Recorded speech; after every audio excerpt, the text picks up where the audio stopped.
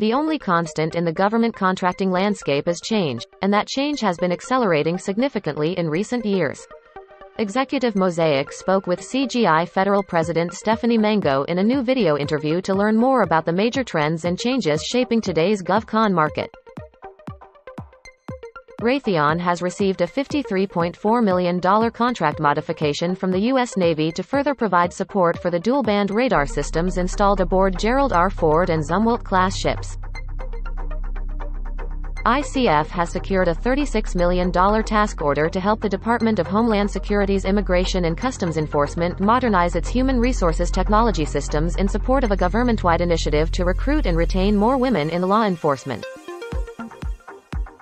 Cybersecurity and information technology services firm Electrosoft has named Gavin Greene as its first-ever Chief Corporate Development Officer.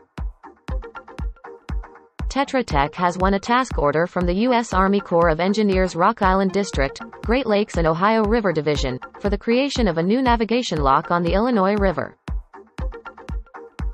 Newt Olson, previously the Executive Director of Program Operations at Mantech, has been appointed as Vice President at CACI, according to his LinkedIn post published Friday.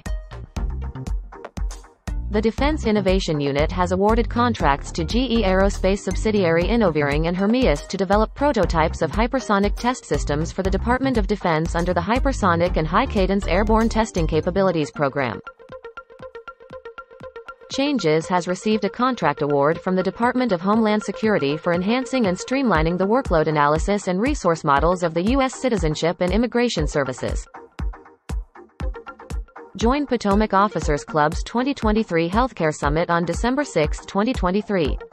Visit potomacofficersclub.com/events. Stephen Townsend, a retired U.S. Army general and former commander of Africa Command, has been appointed to the board of directors at Phoenix Defense. The Department of Energy will work with other federal agencies and companies on a collaborative effort that seeks to harness the power of quantum technologies to advance national security, improve the economy, achieve energy security and support sustainability goals.